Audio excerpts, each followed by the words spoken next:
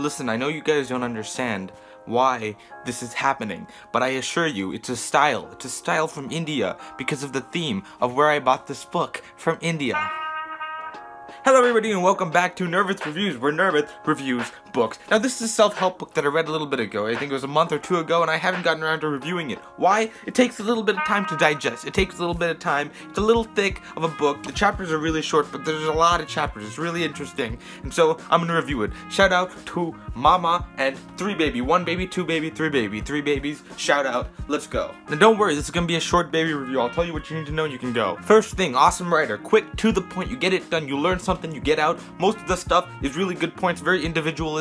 You don't get the same points overlapping with other points. You don't get like the same thing over and over again. They're very individual. You get very separate points, except for a few specific times, and you can tell by the middle of the book that he's kind of not having that many points, so he's kind of mixing them together, and essentially there's a couple points in a row that are basically the same thing, but starting at the beginning and most of the way throughout the entire book, they're very individualistic. But because of the sheer amount of stuff that's going on, he had no choice but to like include extra facts. And although personally I thought that they were the exact same thing, I guess he didn't, because he kind of put them into different things. So I feel like it's a very different reading experience for every single person. That's another commandment. It's very good for different people. It's one of those books where every new person who reads it will pick up something new. It's very cool like that. I really like the layout of this book. It's very short. The chapters are like 1 page, 2 pages, extremely short, with so many little, rules in between. And I really like that because I just sat down like at my bed. I don't usually read that often anymore in bed. So when I sat down at bed, I was about to sleep. It's late. It's like 1 a.m. I gotta sleep. I gotta go to school. How about just like 1 chapter? It'll take like 1 minute. So why not? So that's what I did, and that's why I read so much. I read it in like a couple of days. Now a lot of the stuff is like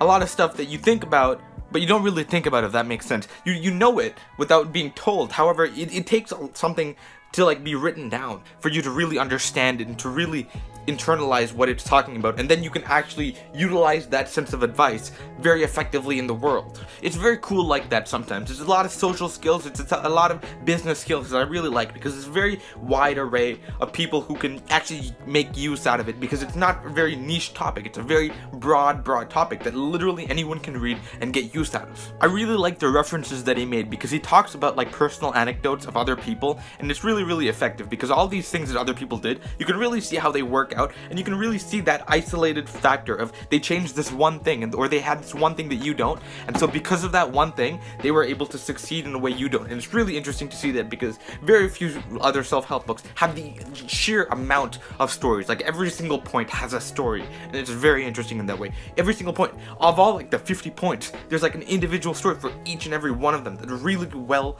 like it shows it and highlights it extremely well for each of these. Now there was a couple points here and there where I was like, yeehaw, I don't actually agree with that. It was right at the beginning where Dave Carnegie introduced somebody. He was like this one dude way back in the party, and he was arguing with this other dude, and they were like, oh, is this a Shakespeare quote or is it not? Now this one guy who was arguing that it was a Shakespeare quote went and asked somebody else, the Shakespeare expert, and the Shakespeare expert said, nah, it's not a Shakespeare quote. However, the thing was, it was a Shakespeare quote, and when he asked later on, it was like, well, I didn't want to start an argument in the middle of a party where we're supposed to be friends, and I don't agree with that, and I feel like it doesn't stack up to today's morals, so I would just wipe that off. Personally, I don't agree with that at all, because I'm like, truth is probably a little bit better than that, but like, I still went with it. Or you could just agree with it and listen, because, I mean, it wouldn't take anything away from your life if you do that. It's just, it feels like a little bit outdated for today's morals, so I would stand off that, but, do what you like. So other than a few outdated ideas, I don't really have too much fault with it. I think that it is a great book. I think it's a lot of small tips that is not a big read. This isn't something that's going to change your life, but it's something that's going to increase it and make it a little bit better in very small incremental ways. If you just take a look, take a listen, consider all of these tips, it might be a little bit of help to you. So that's my review. I rate this book, I don't know, I think I rated like 4 out of 5, probably, or 5 out of one of those, 4 or 5, yeah, I'll say it right there. That's my rating. Thank you guys for watching, and I'll see you guys in the next video. See ya.